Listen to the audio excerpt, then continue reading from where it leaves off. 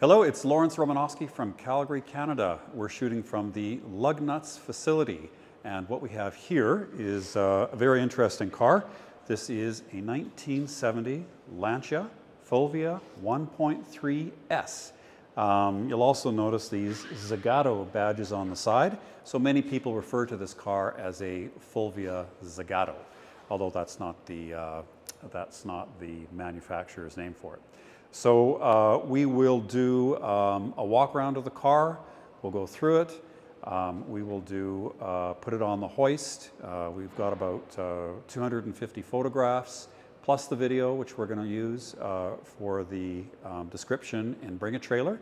So this is a preview. Lancia is a very interesting company, long history of mechanical innovation. They've always made beautiful cars. They were always a little bit more expensive and had, maybe a little bit less power than some of the Alphas and other cars it was compared to. It was really a connoisseur's car, I think, and it has a great competition history, particularly in international rallying, where it won, I think, 70 and 72. But we'll go through everything, and then we'll finish it off with a road test, although we're waiting for some snow to clear in Calgary before we do that. And as part of this Bring a Trailer preview, I thought it was good to introduce the owner of the car, who of course has been immersed in it, since he bought it or before, and can really tell you a lot more about it than I can. So we'll introduce Graham Bennett. You want to come out, and we can talk about the Lancia that you bought. So as I understand it, you went looking for a Fulvia coupe in the 5 or 6 years ago? Yep, that's how it started out. Every spring they have, Classic Car Adventures has a spring thaw rally. And right. So several years ago I participated in it in another car, and there was a Fulvia coupe participating. Oh, okay. And I was really struck by how nimble and light it was on its feet. You drove it? Or you drove in it? No, I just tried to keep up with it. Oh yeah, okay. And so I decided to start looking around for one of my own. And so I started poking around on some of the Lancia websites and forum boards. And, and it became clear that one of the big names in Lancia in terms of North American part supply and repair is a facility in Los Angeles, LA Lancia. Yep. And the fellow who runs that is Aidan Figueroa. So I contacted him, and he indicated that he and an Italian partner offered a service where they would source a car in Italy and take care of all the paperwork. Right, get it over here. And get it over here Yep. and deliver it. So I signed up with them, and we started looking for a coupe. And I guess it would be fair to say I was kind of picky about what I was looking for, and after about 6 months we finally found one that was really, really nice, and he was waiting to find a different Lancia to buy before he would sell it. So months went by, and then eventually he decided he wasn't ever going to find the one he wanted, and he was keeping his. So the search started again. With the trouble I was having finding a coupe, I decided to maybe spend a bit more money and start looking at these sports. Right. No, they made the Berlina, which was the sedan, Yep. the coupe, Yep. and then the sport. So there were 3 model lines on the same platform. Exactly. Similar to what Alfa Romeo would have done with their GTVs. There was a sedan version, a coupe version, and then a racing version, the GTA. Yep. So similar to this car. Okay. Yeah, and there was a range of motors within all of those Right. different models. So this one came up fairly quickly, and I was struck by the color and Yep. the fact that it was in nice shape and readily available, or at least I thought it was at the time. There's a bit of a long, sad story that goes with that, but we eventually made a deal with the Italian owner down in Genoa. In Genoa. Okay. And that's when we started running into a few bumps. The first bump was Aidan's Italian partner did a closer inspection and discovered that the motor in the car, while a 1.3 liter, wasn't the 1.3 liter that's supposed to go with a 1.3S. So how many, like, so Lancia, they started this car with a 1.1, then they had a 1.3, they started with a 1.2, 1.2. then a 1.3, and then they ultimately made them with a 1.6. All right, and so, yeah, okay. So this is a 1.3S, so... But the S is different from the regular 1.3. It is at 3 more horsepower. It's 3 more horsepower, okay. So ground pounding 90. So ultimately what we decided to do was Giovanni found a motor of the correct type, and right. so we knocked a bunch of money off the price of the car, and we had his mechanic refurbish the motor and then drop it in this car, and he took the other motor in trade and took it away. So what would, like, I mean, why would they have, I mean, they've got the Fulvia sedan coupe and the Sport. Through the years, they got different displacement increases. So in 1970, they had the 1.3S and the 1.3S Sport, and they only differed by 3 horsepower. Well, what was the rationale for that, or the reason for that, or how is the engine different, or do you have any idea? I don't think I could answer that question. Okay. Yeah, I'm not sure what, you know, it's obviously the same displacement, but I don't know if it's an issue of carburation or how they attained all 3 of those horsepower. Okay, and so you don't know if the head is different or the block is different. Presumably the block's different too then, eh? Well, yeah, I suspect it's likely the head. This is kind of an interesting motor just because it's a really narrow angle Yeah.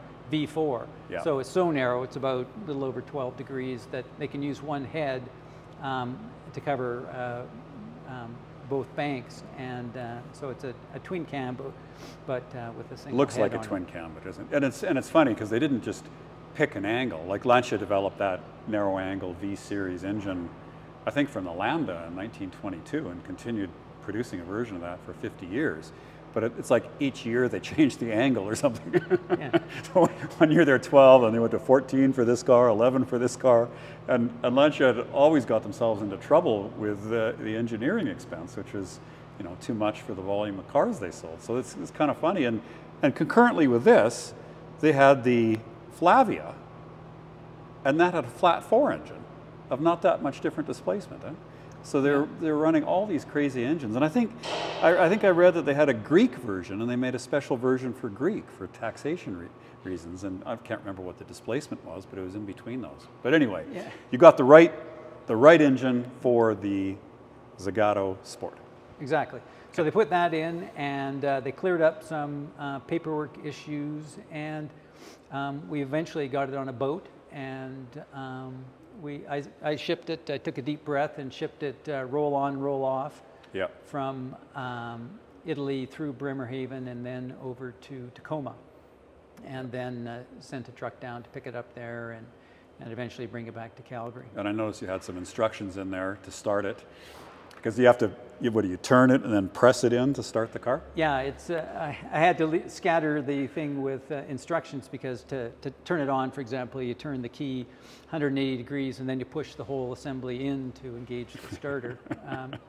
But it seems like it wasn't quite enough instructions. I got a phone call from the truck driver when he arrived at my house in Calgary and said he was there, and I told him, great, I'll be right there. And to be helpful, he decided he would take it out of the trailer for me, and followed all those instructions, but didn't realize that it was a manual choke, and so spent the time between phoning me and me arriving there burning out the starter, trying to start it for me and get it out of the trailer. Yeah, well, that's maybe one of the reasons they didn't sell too many in the North American market, was the service. So the service network. So, I mean, Lancia had a pretty spotty history in North America. What years could you buy a Lancia in the US and Canada? Not very many, huh? Well, I think through to about well, you could buy a Fulvia, I think, right up till about 1972 or so. So that's when everything got a lot harder with yeah, the emissions. And then as so they on. introduced their bumpers newer, and so on. the Monte Carlos and the Beta and the... So was that car, was a Monte Carlo ever for sale? It was for sale in North America, wasn't it? Yeah, oh, yes. Okay. Yeah, yeah, they And that was in the 70s, right? yeah, they pressed through, and I think probably as late as 1980 you could have got one. And but, in Calgary, where would you buy a Lancia, or there probably I don't wasn't know. a dealer When here. I was here in 1980, the thought never crossed my Yeah. mind. So, Well, most so I'm people not probably sure. haven't even seen one, right? I Yeah. mean, it's a pretty rare sight in Canada, in Alberta. I mean, do you Yeah. know of any other Lancias in the area? There are some Lancias. I'm quite sure this is probably the only sport, certainly in Western Canada and probably in all of Canada. Yeah, okay. But there are a variety of others, including one or two here in Calgary. Most of the people seem to start with a coupe, and then you can go a long way up the food chain in terms of expense. Yeah, well, with if you think Zagato, well, sky's the limit, isn't it? So Zagato would have started in the 1920s. They were a Crozier coach builder, and they would have done bodies for many manufacturers, but they're principally in the 20s were known for bodying Alfa Romeos, and particularly racing Alfa males. So the 6Cs, many of them had Zagato bodies, and they were known for their flared fenders and lightweight. And I think Zagato was, I think this was the last car that Zagato built that was actually raced, that was a competition machine. Yeah, that was the origin of this particular model, Yeah. was for racing, although it didn't, they didn't do it for very long before Lancia introduced their next series, and they just retired this. So it did a few rallies, but Right. but no. But the coupe version of this won the World Rally Championship in 72 and 74. Are those dates right? I think that's about right. Yeah, yeah. 72 so for sure. 2 years, and then the Fulvia got replaced by the Stratos, and the famous rally driver at the time was Minari, right? Yeah, And he- Sandro Minari. Right, and he won in a Fulvia, and then also won in a Stratos, and then after the Stratos, that was the 037, right? Yeah. And that was the last rear-wheel drive rally car that Walter Roll won in. So Lancia has a really great history of innovation, lightweight bodywork. I always thought the double bubble, Abarths and so on, I always thought the double bubble bit was an Abarth invention, but just doing some reading on it, it was Lancia who really used that format. Where the center, not in this car, but in the center, or the over the driver's helmet, a bubble for increased headroom. So they would have bodied everything from Ferraris, Alfas, Lancias, and they had their signature style, and they can be credited with that double bubble. Of course, they famously did the Aston Martin DB4 GT. They did, I think, 19 of those, and you'd probably have to pay more than 10 million each for those. Many of those Alfa pre-war cars are $5 and $10 million cars. So Zagato really has a fantastic history, and they're real survivors. They started, I think, 10 years before Pininfarina, and they weathered the harsh economic times during the war and other times through their history, doing truck cabs and military vehicles, golf carts, all kinds of things to keep in business. And so it's certainly a great name. This was the most voluminous produced Zagato bodied car at around 7,000, is that right? That's about right, amongst the series, yeah. And there were 3 series of car, and the first series are easily identifiable by the hood and the spare tire well. So we can... Yeah, and the doors as well. The doors, the hood, and the spare tire compartment are all aluminum. They're all aluminum. So that we had the first batch of cars which were all aluminum. All aluminum. In the entire body, yeah. And I read that Zagato is known for lightweight coachwork, and I read that the all aluminum body cars were so light that they weren't durable enough to compete in the 24-hour races. Somehow that it was just too light a body. I don't know where I read that. I just read it. I don't know. But these cars competed in places like, in the U.S., like Sebring, which is a really bumpy track. Really tough on cars. But let's look at this. And so one of the signature, the signature pieces of the Series 1 Fulvia Zagato is this side opening hood, which throws everybody. And then you can see the front mounted V4 engine. It's inclined. 45 degrees or so. 45 degrees. Twin Solexes. And you can see the head here, which kind of looks like a twin cam head, but isn't. It's just because of the narrow angle V4. And what happens with these is you have one cylinder here, one here, one here, and one there. And so you can take what would be, you know, the length of a 4-cylinder and compress it into a more compact shape. And that concept was introduced in the Lambda in the 1920s. But if you look at a cross-section of a Bugatti Veyron engine or any of the VR6 Volkswagen engines, they have very similar V angles and bore spacings. So, and those engines are also really, really compact. So what else have we got going here? We've got a 4-speed gearbox. 4-speed gearbox. This is that, because it's a Series 1, it has the long lever shifter on it, so it's it is indeed a long lever shifter. But the Series 2 were 5-speed with a dog leg, but this is just a traditional 4-speed in an H pattern. And what's going on with this? This engine's on a subframe then? It is. And this is a transverse, and I'll flash a picture of that when I edit the video. But it's a beautiful aluminum casting, isn't it? Yeah, you know, it's interesting. You can basically lift the body right off these things and leave the motor and the subframe behind. If you're going to work on the motor or redo your subframe, you can just lift the body up and leave it all in place to work on. Now, can we get a shot of this casting in there? Because, you know, like, okay, so there's cars in the 60s and 70s that have their engines on subframes, like an E-Type Jag is an example, but it's a fairly crude tubular steel subframe.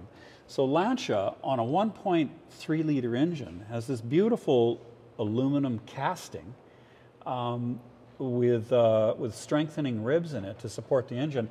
And that piece, if I saw that piece alone, I would say that's something out of a modern Porsche or Bentley or something like that. I mean, I don't know. I mean, I had an Aston Martin, a DB24, and it had some cast pieces in it from the late 50s. I don't know of another, like, certainly you don't see that in an Alfa, you don't see it in a Jag, you don't see it in a Porsche. In that class, you don't see it in a Ferrari, I don't think either. Like, that is really, I think, unique engineering and completely over the top for, you know, I would say, in like a 1.3 liter car. Like, it's exquisitely engineered and done in a really expensive way. Yeah. Which probably, you know, ultimately did the company in. Yeah. I mean, you've got the offset radiator and you've got an oil cooler up front there as well. It has an oil cooler. So how many, like, a Porsche 356 doesn't have an oil cooler. I mean, I guess a 911 does, I suppose. But there's not too many cars built, you know, from this era with this kind of technical sophistication. And okay, and then so the other Series 1 differentiator is where the spare tire is? Right.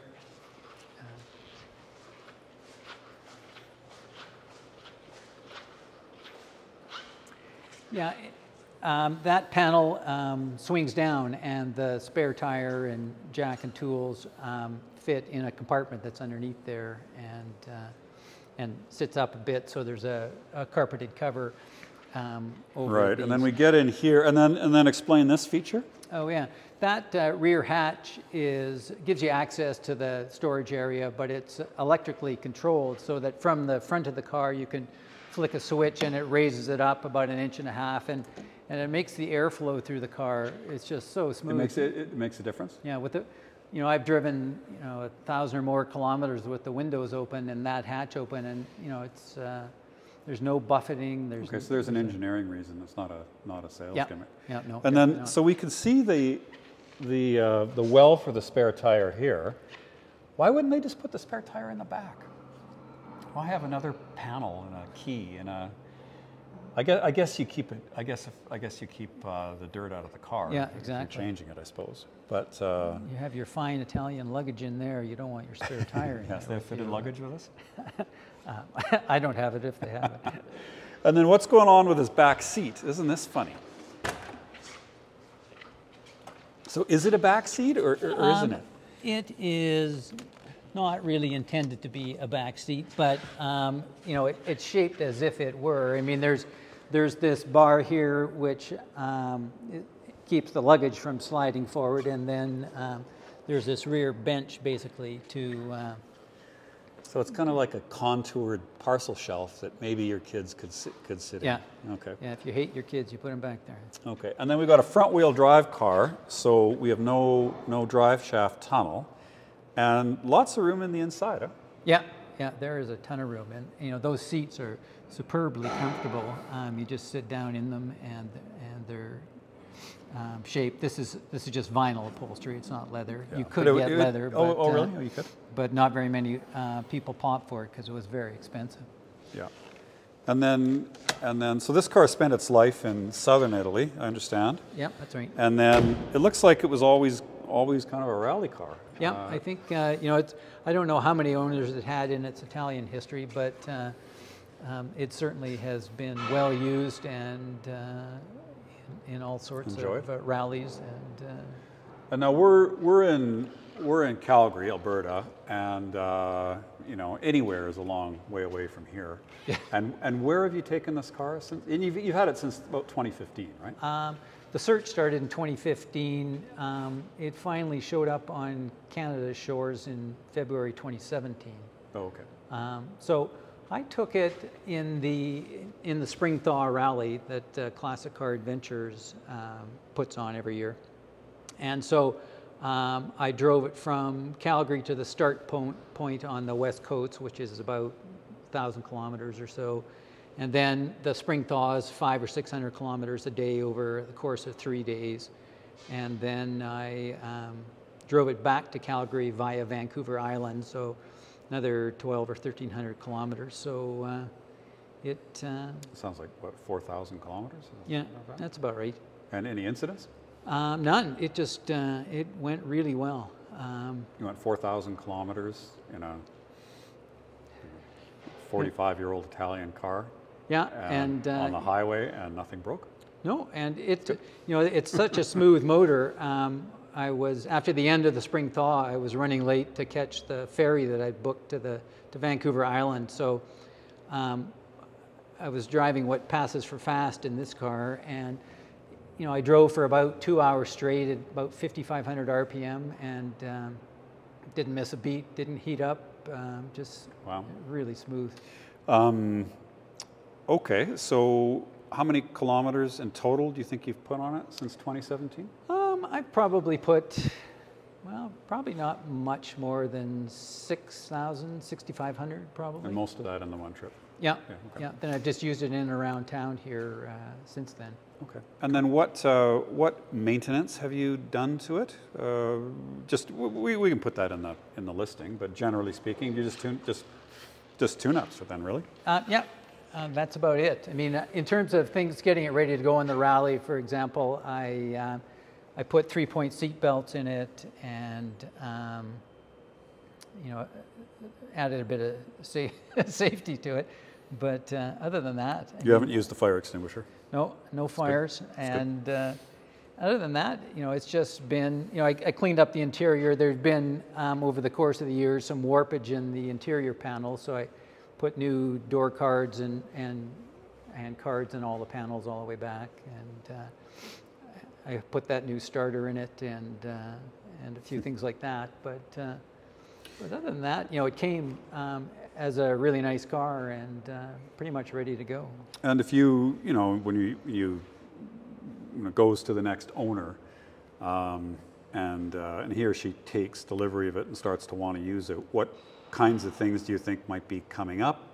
Does it any deferred maintenance that you can think of, anything that you might have were thinking of doing but haven't done? Well, mechanically, I don't think there's anything. I've just, this year, given it a complete tune-up, so new plugs, new distributor cap, new spark plug leads, new rotor, new condenser.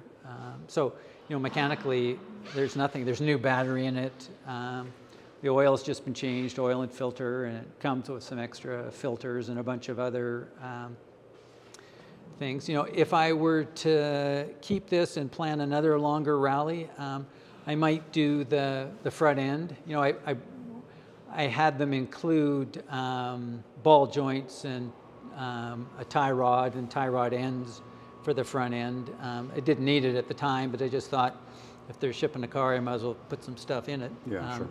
So those will come with the car, and you know, it might be time to put those in. Still drives. We don't have any, straight as an arrow. We don't have any abnormal tire wear or any other sign No. that. Yeah, okay. No. Okay. Yeah, the tires are fresh, so no tires required. So it, you know, it's ready to go, really. Okay. Well, you know, it's a lovely thing. We're going to do a driving video of it as well. And I think it's really interesting that this car, for whatever reason, just attracts, you know, a real enthusiastic, but also, well, I'll say a real kind of sophisticated gearhead. Take that as a compliment. For instance, we all watch Jay Leno's Garage, and on Jay Leno's Garage, Donald Osborne, who's an appraiser and writer for Sports Car Market, had one of these cars, and I think it went on to bring a trailer. There's an English guy, Harry Metcalf, who now has Harry's Garage, so it's kind of a, you know, similar to Harry's Garage, similar to Jay Leno's Garage, and he is restoring one as well. And for some reason, for not some reason, the reasons we've talked about, the car really appeals, you know, to guys who have a deep interest in rallying, in racing, in automobile technology, and you know, the history of competition cars. So I think it's a really neat piece, and I'm very pleased to have it here, and hope you enjoy the rest of the video. And it'll be on Bring a Trailer in due course, and we'll find the next owner for it. So thank you. Thank you for coming. Thanks, Lawrence.